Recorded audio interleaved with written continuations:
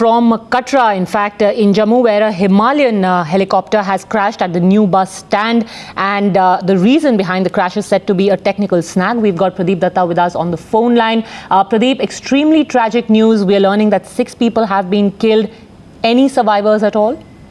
Yes, it's a tragic incident that this helicopter of Himalayan service, which was on its way from Sanjhichat to Katra, because of the technical snag, it caught fire and it crashed near the new bus stand, Katra. All the 6 people who were on board, including the lady pilot, have said to have died in this air crash. And this is the 4th incident in the last few years. And inquiry has already been initiated. They are trying to find out what had been the reason behind the crash. But there had been already the complaints that these private helicopter services, they have not been following the norms. They have been carrying out the frequent sorties. Often the helicopters are not able to take the proper rest that is required for this machinery. So that can be one of the reasons, but it's the matter of investigation. Inquiry is to be conducted.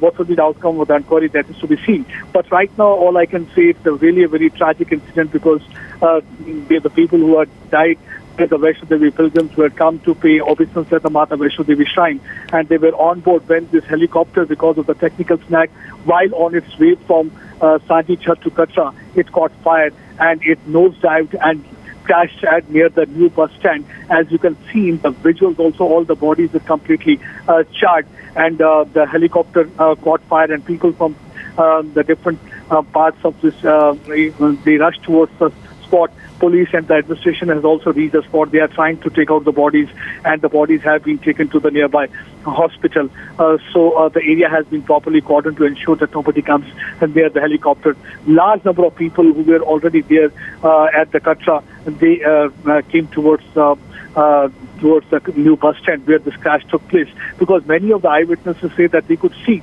that it was flying very low, and they could see that the helicopter had caught fire. Initially, they couldn't believe that that it's going to crash, but once it nosedived near the Katra new bus stand, only then they realized that a tragic incident has took place. All the bodies, which includes one child and the lady pilot, have been completely charred. And this pilot is said to have got a very good experience of flying, and she had been flying in this area for long.